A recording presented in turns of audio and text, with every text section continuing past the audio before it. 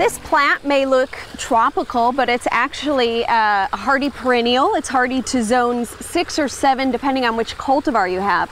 This is pineapple lily or eucomis, and a beautiful plant for full sun in Oklahoma, but it can also tolerate shade. We've had plants that do quite well for us in the shady locations.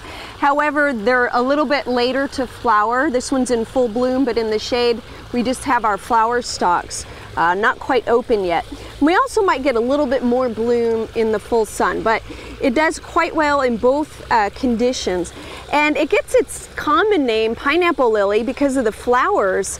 The flower stalks stand up a little bit taller than the foliage, and they produce clusters of flowers along the stem and are topped by a little tuft of leaves. So that's where we get that pineapple look. The individual flowers vary in color depending on cultivar, from white to lavender to purple.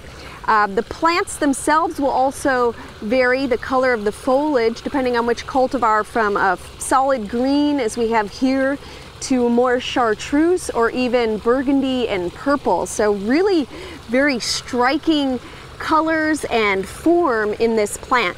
The plants reach around 2 feet tall, 18 inches to 2 feet tall, depending on the variety, and they'll slowly spread and can be divided. Now these flowers can be cut and they'll keep for weeks in a vase. So whether you have pineapple lily out in the garden or you bring it inside into the house, it's sure to draw some attention.